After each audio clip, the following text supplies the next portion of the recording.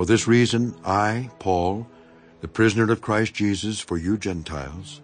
if indeed you have heard of the dispensation of the grace of God which was given to me for you, how that by revelation he made known to me the mystery, as I have briefly written already, by which when you read you may understand my knowledge in the mystery of Christ, which in other ages was not made known to the sons of men,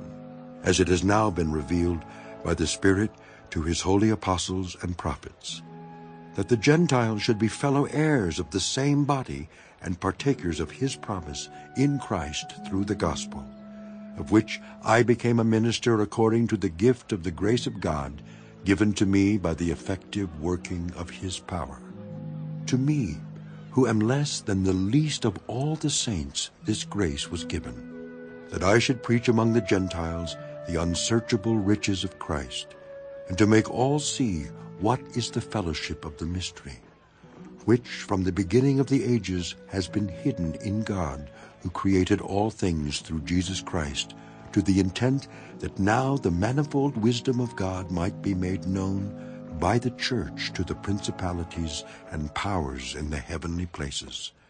according to the eternal purpose which he accomplished in Christ Jesus our Lord, in whom we have boldness and access with confidence through faith in him.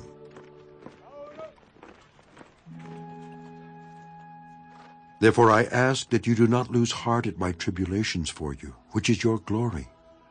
For this reason I bow my knees to the Father of our Lord Jesus Christ, from whom the whole family in heaven and earth is named, that he would grant you, according to the riches of his glory, to be strengthened with might through his Spirit in the inner man,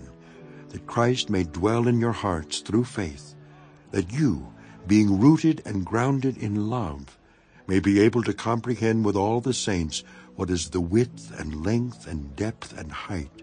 to know the love of Christ, which passes knowledge, that you may be filled with all the fullness of God. Now to him who is able to do exceedingly abundantly above all that we ask or think, according to the power that works in us, to him be glory in the church by Christ Jesus to all generations, forever and ever. Amen.